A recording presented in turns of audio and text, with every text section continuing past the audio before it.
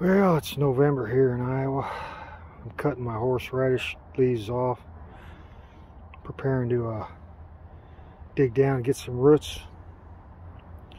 And I did my strawberries at the same time because they're planted right next to them. So what I found as I cut my strawberries back is it's springtime apparently, because I got strawberry flowers and it's like 45 degrees out.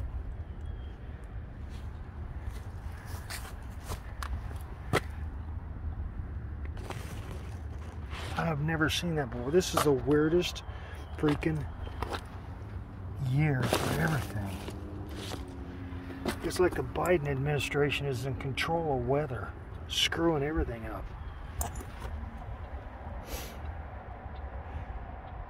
These are June bearing strawberries. These aren't ever bearing.